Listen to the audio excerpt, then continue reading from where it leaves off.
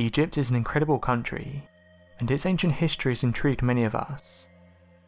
The Great Sphinx of Giza is a giant 4,500-year-old limestone statue situated in the Great Pyramid in Giza.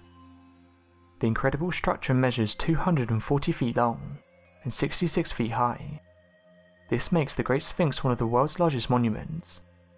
It's also one of the most recognized relics of the ancient Egyptians, though the origins and history of the colossal structure are still debated. Over the last few years there have been many new discoveries that have been made. Some studies point to the possibility of an underground world existing beneath it. The entire Sphinx was excavated in 1925 to 1936. Recently, a project in Egypt has come to a stop after workers came across a second ancient Egyptian Sphinx. Mohamed Abel Aziz, the Director of General Antiques, said the following: "The construction workers had come across a statue of a lion's body with a human head. However, due to the nature of the environment in which the statue was found, it's yet to be excavated above the ground, so it remains in the ground."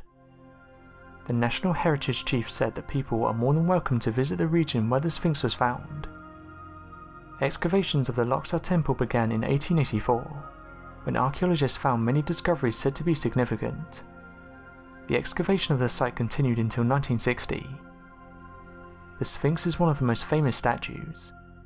Every year people come to Egypt just to visit the pyramids and the Sphinx.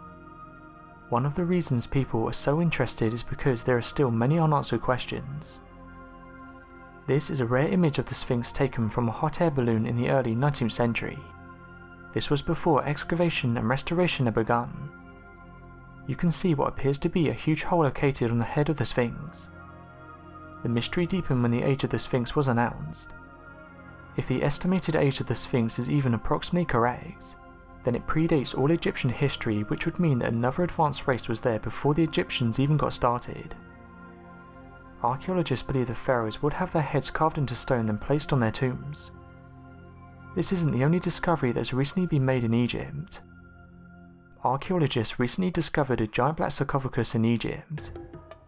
It was thought by many that it could have belonged to a royal family. However, after opening it, the researchers discovered Egyptian warriors inside. There were 3 of them, and they could tell they were warriors because one of the men had an arrow wound on the shoulder. So what do you guys make of this new discovery? And do you think they should try to excavate it? Let me know your thoughts in the comments.